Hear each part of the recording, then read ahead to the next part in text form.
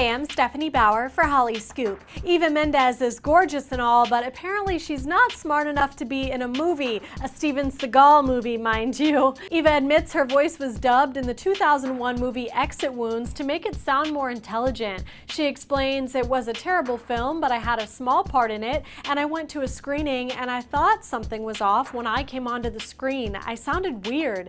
They dubbed my voice, and it wasn't even a foreign language film, it was an English film in English." Obviously, Eva demanded to know what was up from producers, and she doesn't seem too happy about it, talking about it now. She says after she inquired to know why she didn't sound intelligent enough, they told her she was replaced with someone with a very high-pitched voice. For more entertainment news, stick with hollyscoop.com. Watch your favorite videos wherever you are. Available as a free download for both your iPhone and iPad. Search Holly Scoop in the iTunes Store.